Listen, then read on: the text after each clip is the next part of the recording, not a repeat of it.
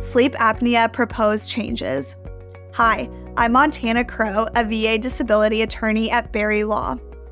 For veterans with sleep apnea, understanding the proposed changes to VA ratings is important. Currently, sleep apnea is rated based on the severity of the condition and the need for CPAP treatment. Proposed changes may impact ratings, with some veterans potentially receiving lower percentages. The proposed system relies heavily on sleep studies, which may not capture all the effects of sleep apnea. Stay informed and empowered to make the most of your benefits.